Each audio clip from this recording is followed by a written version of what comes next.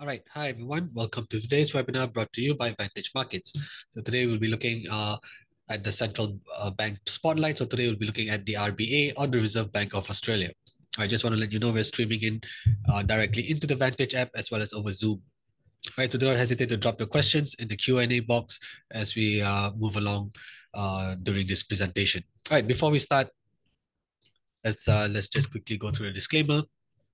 Please take note that the information, context, opinions which are expressed in this presentation and on the following slides are solely those of the presenter and not necessarily those of Vantage, and are solely used for educational purposes as they do not constitute investment advice and or consultation on how a client should trade. Also, take note of the risk warning that comes with trading margin, forex, and CFDs as they carry significant risk and is not suitable for all investors.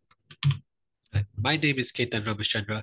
So this webinar series is brought to you in a special partnership between Vantage Markets and Everest Fortune Group, where we have been the finalists for Best FX and Equity Research for the following years, 2019, 2020, and 2021. Right, okay, so here's the agenda for today. Right, okay, so we had the most recent RBA meeting take place on the 7th of May, right, just about a couple of weeks ago. So we're going to be looking at the key takeaways from the statement, and also we're going to be looking at was there any significant shift in messaging from Governor Michelle Bullock, right? She had a press conference following this release of the statement. And then we'll also look at what does it mean for the Aussie moving forward, right, for the Aussie dollar. But of course, before we look at that, right, we have to look at the state of the economy, the labor market, and GDP output as well. And then to get a sense of how the overall Australian economy is coming along, and then we can see how that's likely going to impact the RBA's decision-making process, as well as how it would impact the Aussie dollar as well, the direction of the Aussie dollar.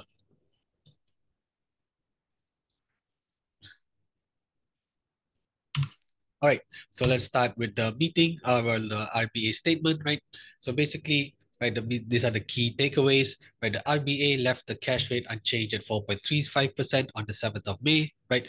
This marked the fourth consecutive meeting when rates were kept on hold, right? Although we are continues to see price pressures ease, the pace of moderation was slower than expected due to persistent service inflation. So while the manufacturing sector has been in contraction, when you look at the PMI numbers, services PMI has been pointing to 3 strong months of output.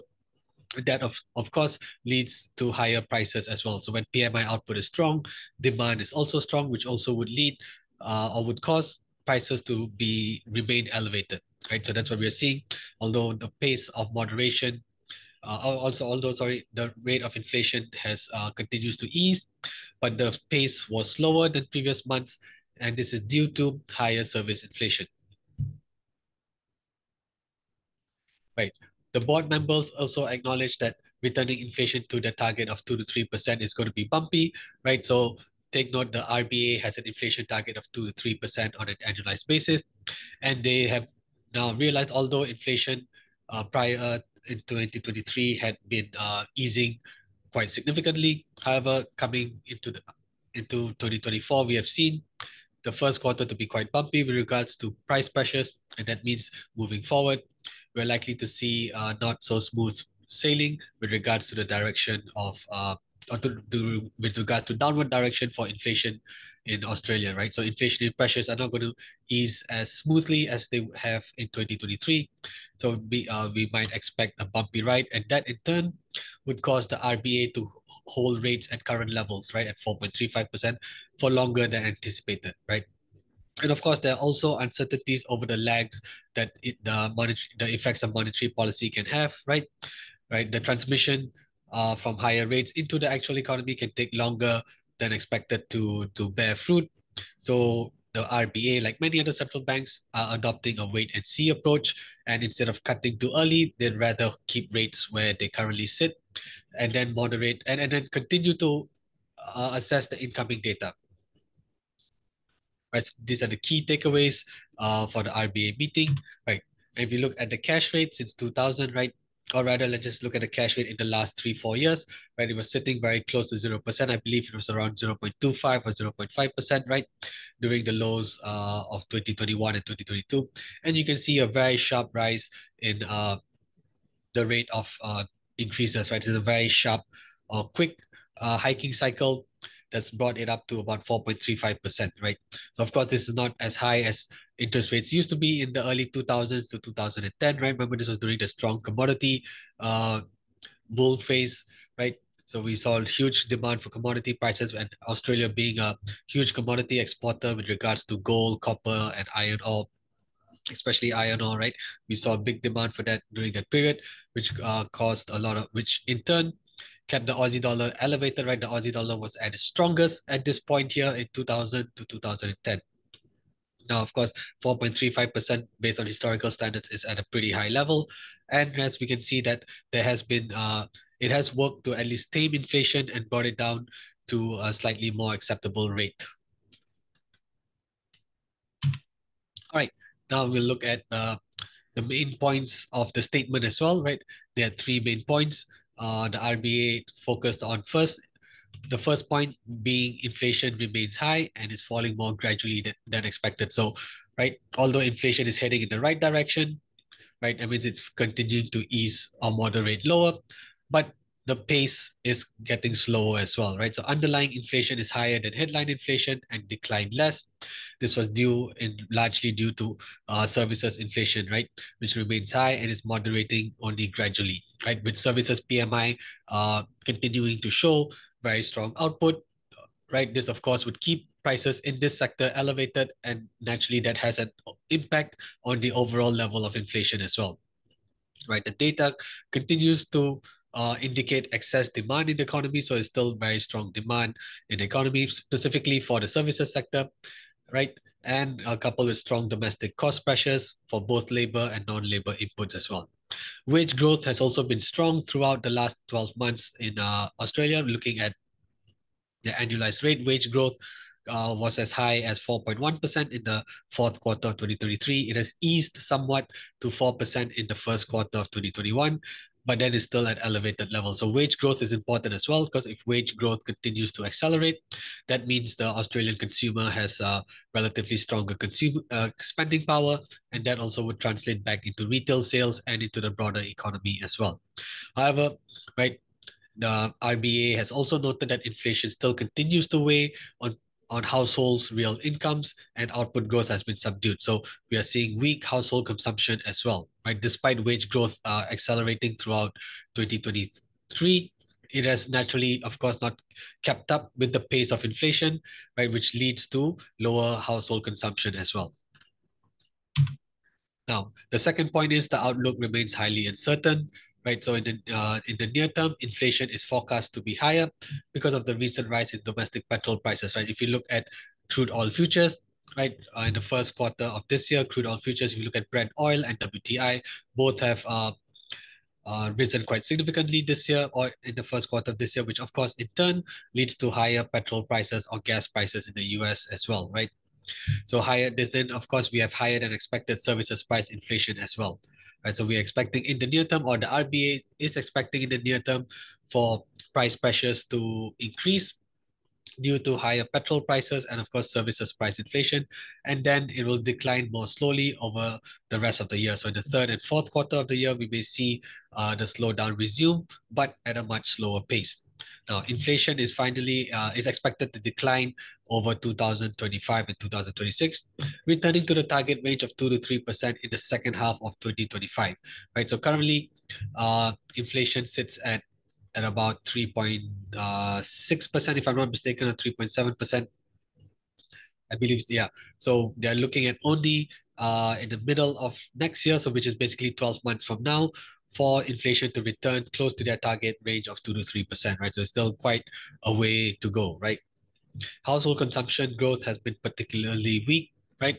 As high inflation and the earlier rises in interest rates have affected real disposable income, of which in turn causes households to curb discretionary spending and try and maintain their savings as well. And of course, there remains a high level of uncertainty about the overseas outlook, especially on the geopolitical front, right? With the ongoing conflicts in the Middle East and in Ukraine as well, right? All these point to elevated geopolitical tensions, and also raises the level of uncertainty on the global outlook. And the third point that the RBA made note of, which is usually how they end their statement, is returning inflation to target is their main priority, right? So the board expects it will take some time, as we've seen in 2025 to 2026 is when they expect inflation to return to target, right? And they are also going to remain vigilant to upside risk, right? The path of interest rate that will best ensure inflation returns to the target in a reasonable time frame remains uncertain, and policymakers are not ruling anything in or out. So this was a fairly balanced statement, right? So on one hand, they're basically keeping their doors open, right? They do not wish to tie their hands to a future rate hike or rate cut, whereas they're trying to sit on the fence here and try and give themselves time by announcing that they are going to continuing to monitor all incoming data and then make their next move according to what the data presents itself. So should we see an uptick in inflation, then of course we may see more hawkish rhetoric out of the RBA. They may not raise the cash rate so soon, right? But they may switch to a more hawkish rhetoric in order to jawbone the Aussie higher, right? And of course, if we do see inflationary pressure starting to ease more significantly in the coming months, then yes, they may turn a little bit dovish, or perhaps they may even surprise with or they may even come out with a surprise rate cut, right? So the board will rely on incoming data and the the evolving assessment of risk. All right, now we'll look at was there any significant shift in messaging from the RBA. So basically, from this point of view of the statement, the RBA statement was fairly straightforward. There's nothing new from there. There was actually pretty much the same sort of messaging from the meeting in March to the current meeting in May, right? So the statement offered no new clues. It was it was fairly well balanced, right? With the RBA sitting on the fence with regards to any future rate cuts or rate hikes. However, during the press conference, right, Governor Michelle Bullock had made some pretty dovish statements, right? So in this press conference of hers, she leaned on the dovish side, where she stated that a rate hike. Oh wait, okay, so before that, right, in the previous meeting that took place in March, Governor Bullock stated that a potential rate hike could not be ruled out, right? So she was pretty this was a little bit more on the hawkish side. However, in the latest meeting which took place in May, right, she stated that the board seems fairly confident that they will not need to hike again, as the cash rate currently sits at an appropriate level in order to bring down inflation. So in this case, there's a significant shift in messaging from Governor Bullock during her press conference, right? Remember in the previous meeting in March, she said that a rate hike could not be ruled out. However, in this latest meeting, she has stated that the board, not only her, but other policymakers as well, are fairly confident that they seem that they do not need to hike anytime soon. Right? Although inflation is going to be bumpy, the path of inflation is going to be bumpy, but they do not see any potential rate hike as well. So they've now shifted to a more dovish stance. Right? Although they may not cut rates at the next one or two meetings, but it does look like they have shifted to a more dovish stance, and this is quite likely going to continue in the near future, right? So when they have shifted to the dovish stance as well, this may put some downward pressure on the Aussie as well. All right, now what does it mean for the Australian dollar moving forward, right? So before we get into the currency pair itself, the Australian dollar, US dollar, right? We'll take a look at the state of the overall economy. Right. So if we look at GDP, right, GDP has been fairly stable throughout 2023 and also from 2022, although the rate of change on a quarterly basis has dropped below 2% recently, right? But overall, the Australia's economy has been chugging along pretty well, partly in due to the higher services output.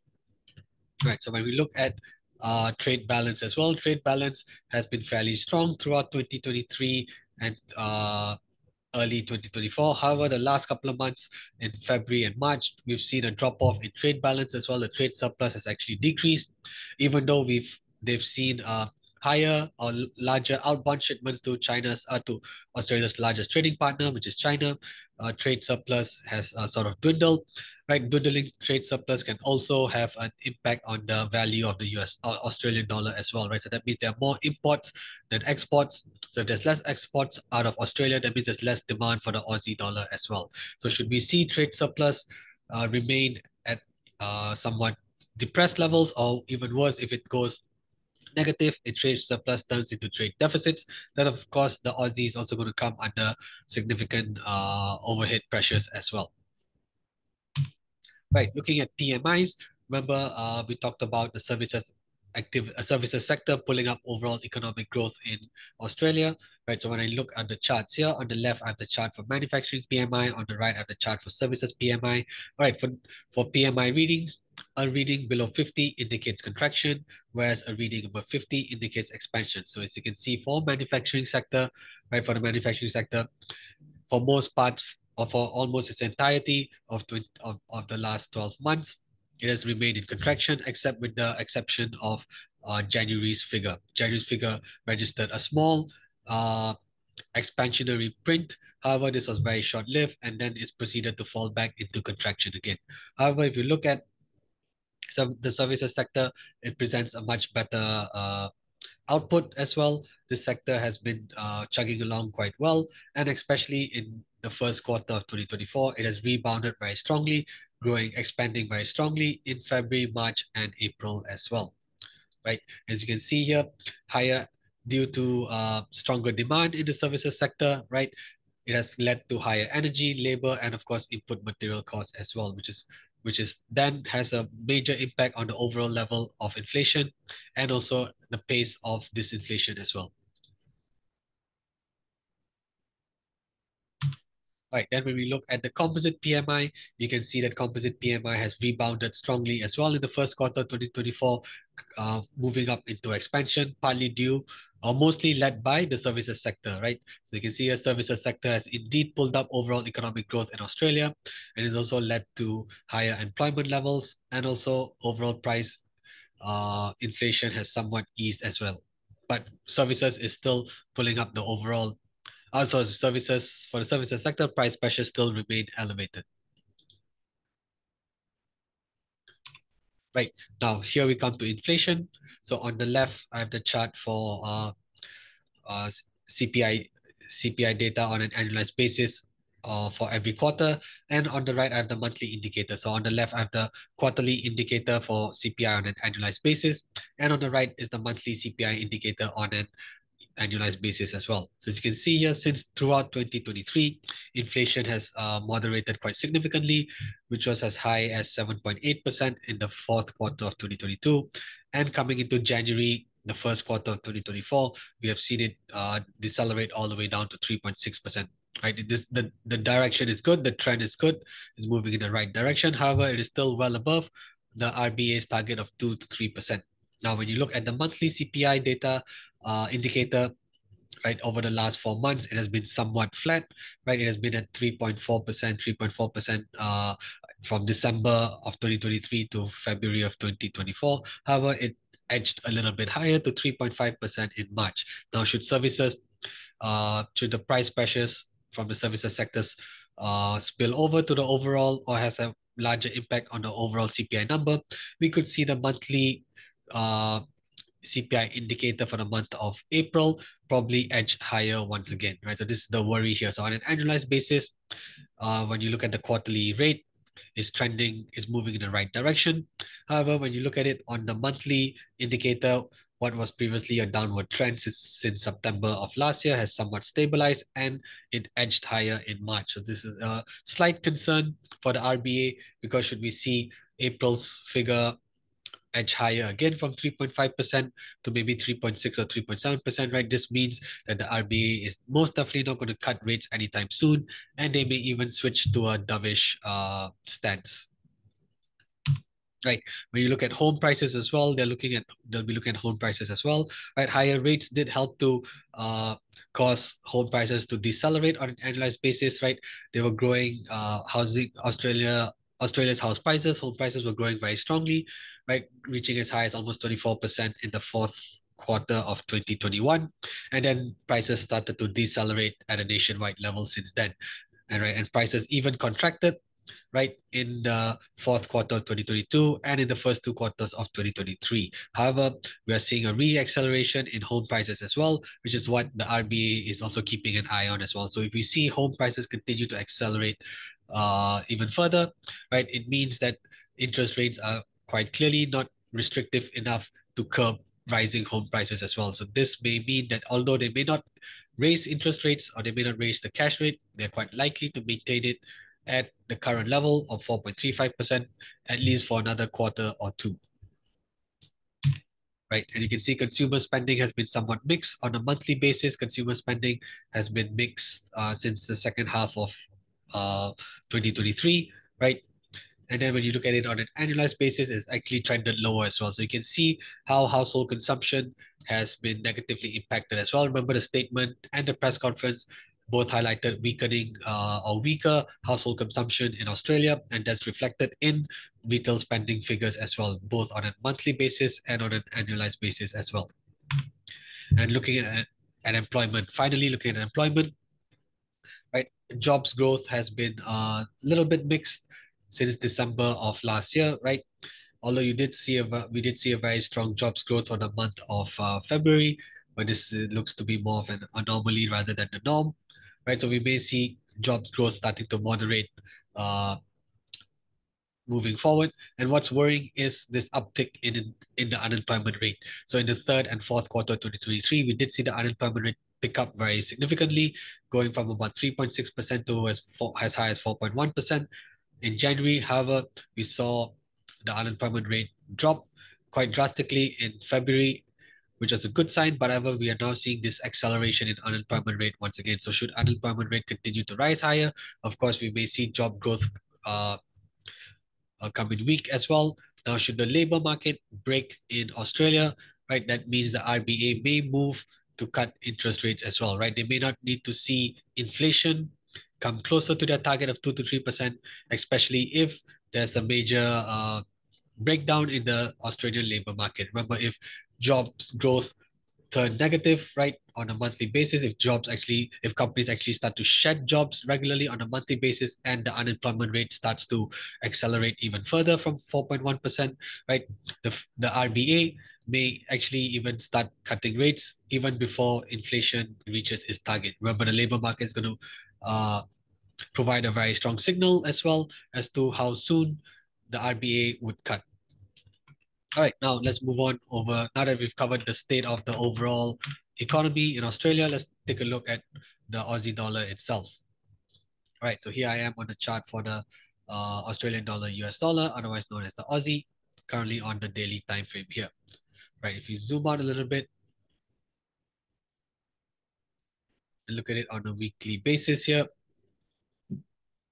you can see that since May of 2021, right, you can see that the Aussie has been in a strong downtrend as well, right? In a longer term downtrend, the longer term trend is to the downside here, right? We see a pretty decent descending trend line as well over here. So it's also important to realize how this currency pair is actually trading as well, right? In response to what the reaction function of the RBA is also going to be.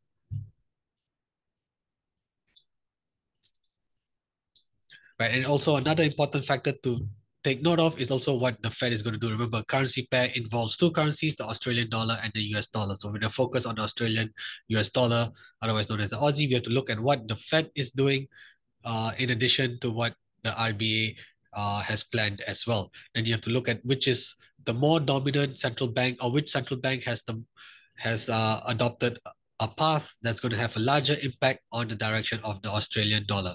Of the Aussie, sorry, Australian US dollar, right? So take note, we're not only going to be looking at the RBA itself in isolation, right? You can't just look at the RBA in isolation, right? We also have to look at the other side of the table and take a look at what the Fed is doing as well. Now, if the Fed turns out to be more aggressive with regards to rate hikes than the RBA, that means we could potentially see like the Aussie even maybe climb a little bit higher, right?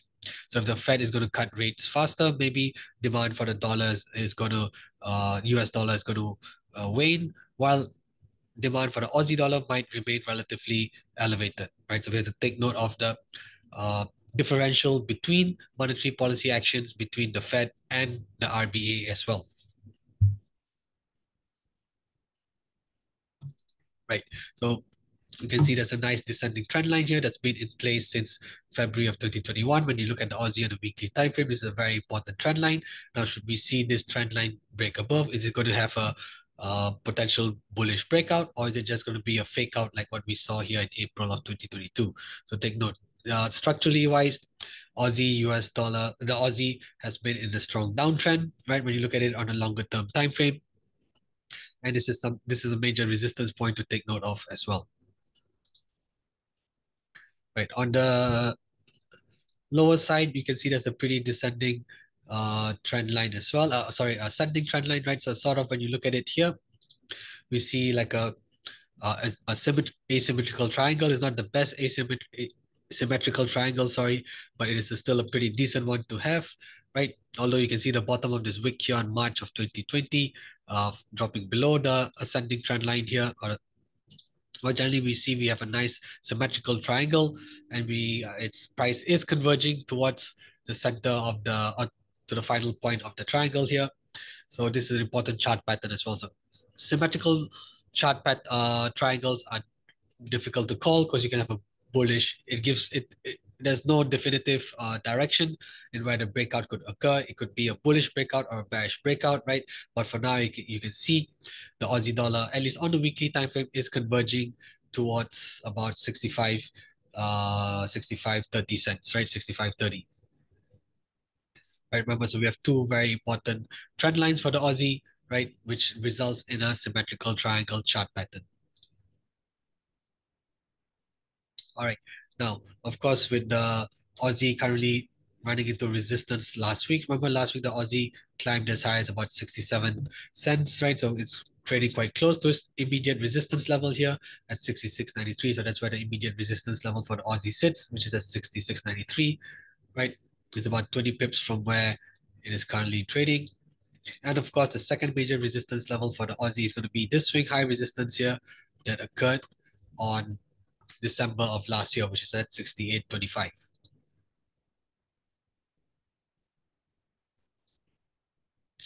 Now, with regards to this first support, we see a very nice swing low here, or pullback support level here at 64.22 that occurred on 15th of April. So very clearly, that's the first major support. And the second one is this swing low here that took place on the 9th of October.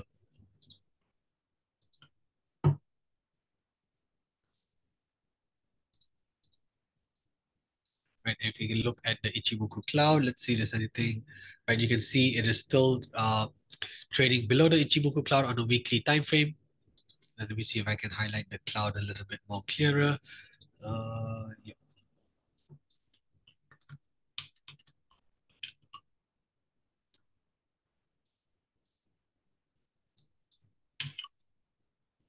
There we go. This is a little bit better, right? So remember, the bearish Ichimoku cloud indicates the general direction or momentum for this currency pair. So when the cloud is red in color, it indicates a strong bearish momentum, right? And with the currency pair trading underneath the bearish Ichimoku cloud as well, right? The cloud itself can also identify areas of resistance. So every time the Aussie rises into the bearish Ichimoku cloud, the cloud itself helps us to highlight a major resistance area. And you can see quite clearly the Aussie has stalled in this cloud several times, right? When we look at it, it stalled here in the bearish Ichimoku cloud in April of 2022.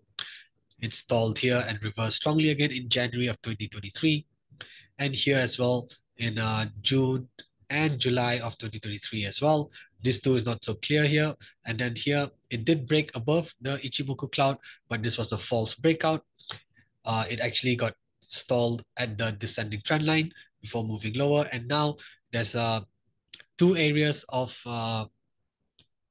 resistance, right? We have the ascending trend line and the bearish Ichimoku cloud itself to identify a potential or major resistance zone as well, right? So you can see how the cloud and the descending trend line can help us identify a major resistance zone, right? Of course, resistance zones can be broken, we may see a potential bearish breakout, a bullish breakout occur. But as you can see here, this is a very significant trend line that's been in place since February of 2021. It would take something very significant to break this structurally downward move here, right? This downward trend is a very strong downtrend here, and it's going to take something major, a major structural shift to see a potential bullish breakout, right?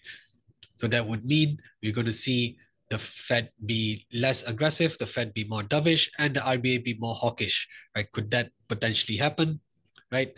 Right. There is a possibility, but what is the but potentially maybe not. It's not quite likely it's going to happen, because when you zoom out as well, right? Since 2020, since 2012, right, the RBA has been more uh, I would say dovish as well, or more aggressive with its easing pressures as well. As you can see, the Aussie has lost value as well as at one point in time, where the Australian dollar was on parity with the US dollar, and briefly in 2011, it even went as high as $1.10 versus the US dollar. So, but since then, the Aussie has actually become much weaker structurally over time, right, and has actually become significantly weaker than the US dollar over this period here. Right, so this is a very strong structural move or trend in the Aussie. So right, of course, we can see it break a little bit higher, but whether we look at it in the longer term framework, right, the Aussie does look to be getting weaker, progressively weaker versus the dollar over time. All right, okay, with that, now let's go on and see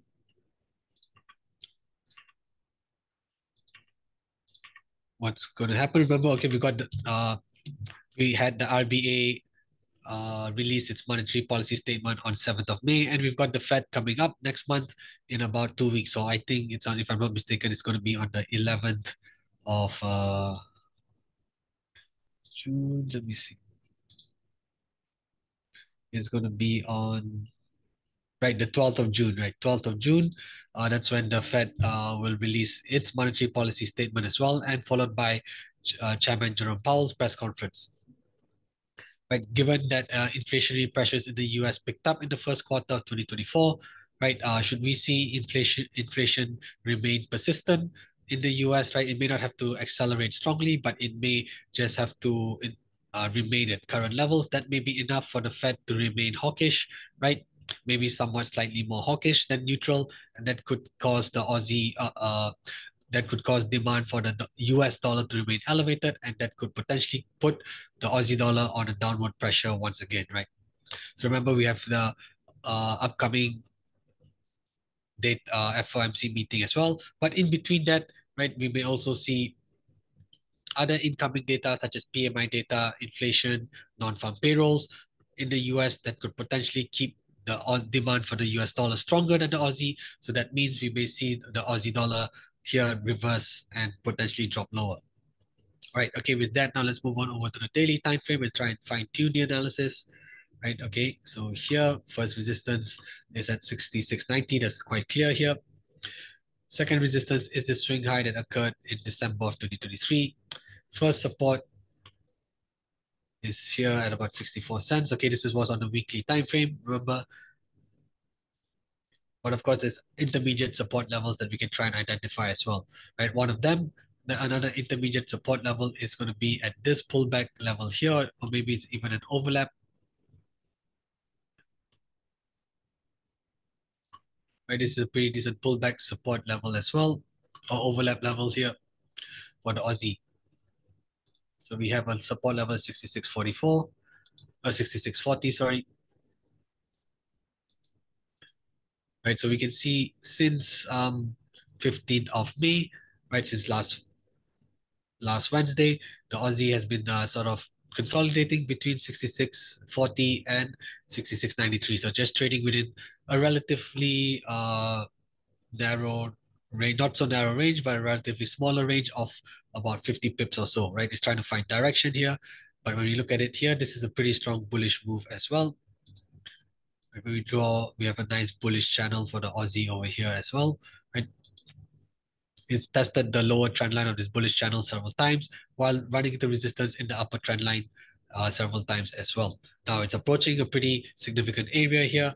We have this, remember this long-term weekly descending trend line. And could the Aussie potentially stall around here as well, right? Maybe it could. Right, quite likely it could stall around here as well. And should we see the Aussie break out of this bullish channel, that's going to give us confirmation of a major reversal for the Aussie as well. So remember, it's approaching this longer term descending trend line that's seen on the weekly time frame. And should we see the Aussie stall around 67 cents and then reverse and break out of this bullish channel, that would give us a very strong indication that we have a major change in the trend, right, in the near-term trend, and we're going to see the Aussie pull back potentially towards 65.50. Right, so take note. Okay, so the first intermediate support level is at 66.40. The next intermediate support would be here. The next support level would be at 65.65. Finally, another pullback support level here at 64.70, and finally the first major support that's been identified on the weekly time frame is at 64 cents itself. So you can see how we've identified the various support levels as well. The support levels will help us identify potential take profit levels should the Aussie reverse, right? So any short Aussie trades that we may have, we can then use these respective support levels and use them to identify potential take profit levels for the short trades.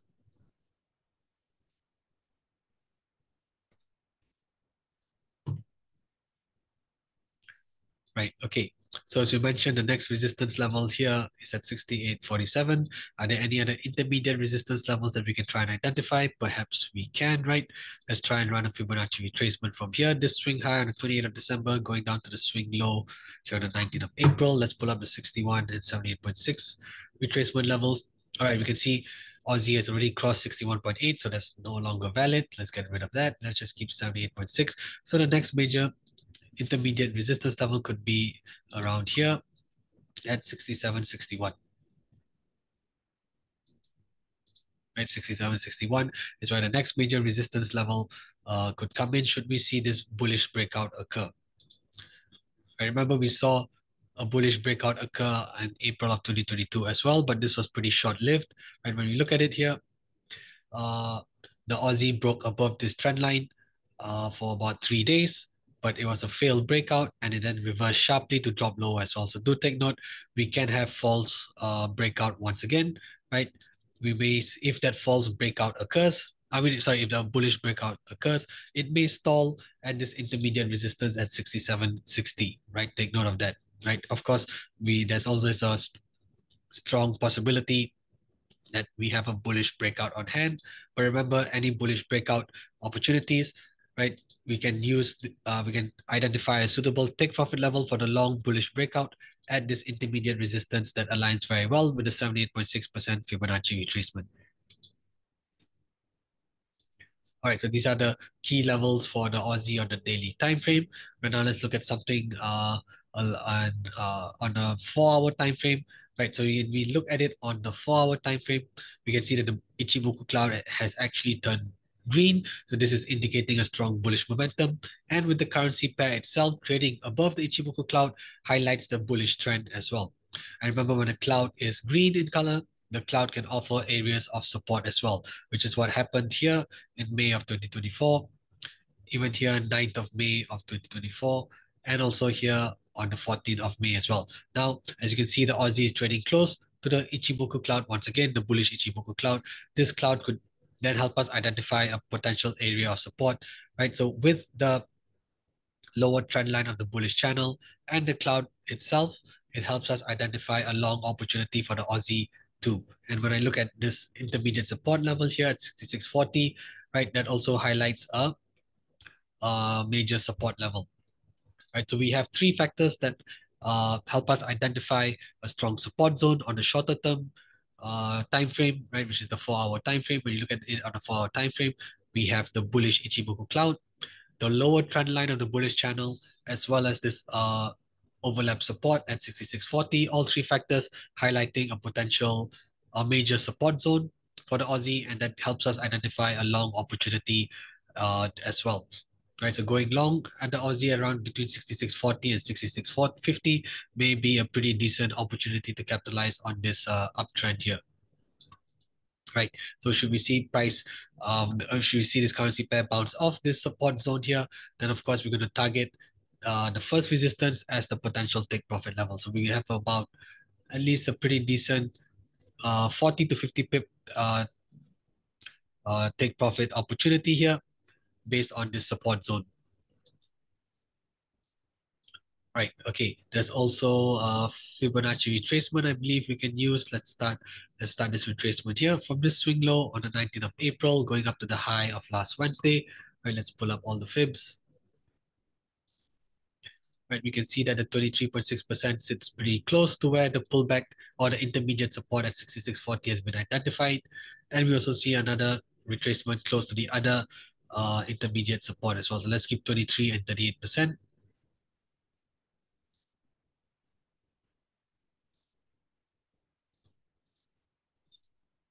And highlight these support zones as well.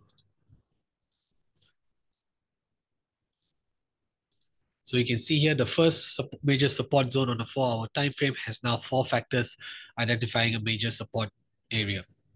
We've got the bullish Ichimoku cloud, we've got the 23.6% Fibonacci retracement, we've got this intermediate resistance at 66.40, and finally we also have the lower trend line of the bullish channel. So 4 factors pointing to a very strong support zone here, which gives us a good opportunity to go long on the Aussie around here. And of course, putting the stop loss about 10 to 15 pips underneath the 23.6% Fibonacci retracement would be a suitable level as well. We do not wish to keep a very wide stop loss, of course, right?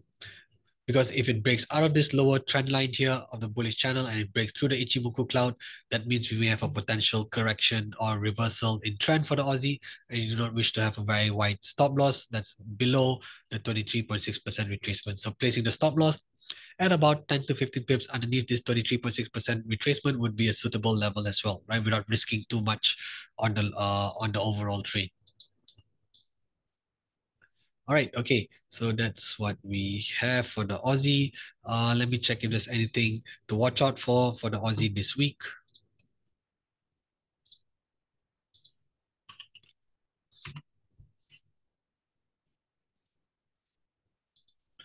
All right, we're going to pull up the calendar from Forex Factory.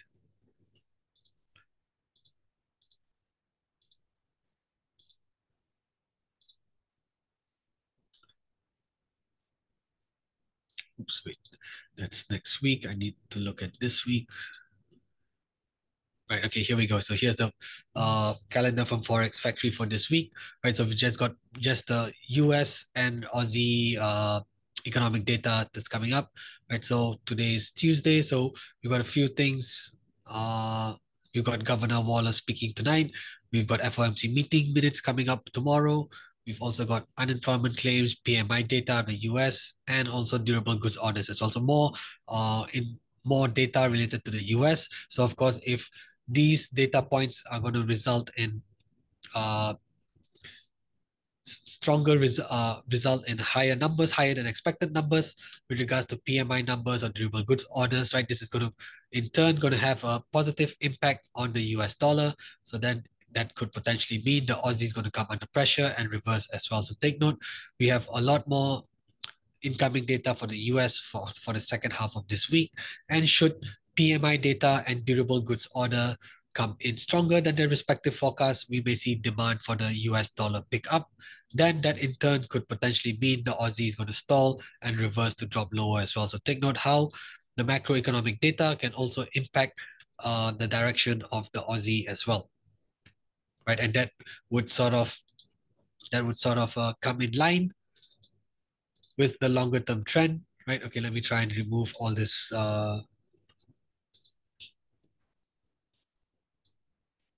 right? That would sort of come in line with the trend because as you can see here, the Aussie is trading very close to this descending trend line on a weekly time frame. So should we see all these data sets, existing home sales, unemployment claims, PMI numbers, new home sales, and durable goods orders come in higher than their respective forecast or come in stronger to point to a very robust economy in the US, then of course that would mean demand for the dollar could skyrocket, right? And that would mean that in turn is going to cause the Aussie to experience a sharp bearish reversal. So take note of that, right? So not only do we have a major technical descending trend line in place to stall the rise in the Aussie, we also have potential macroeconomic data that could cause the Aussie to stall and reverse as well, right? So take note of that.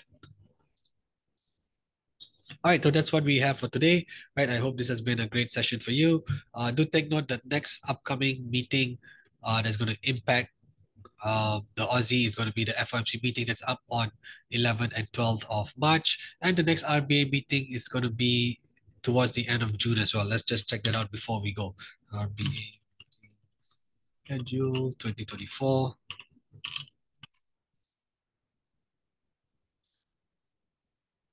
Right, so when we look at the RBA, remember we just had May's meeting conclude on 7th of May, and the next meeting is going to be on the 18th of June. So just a week after, right? So we'll have FOMC.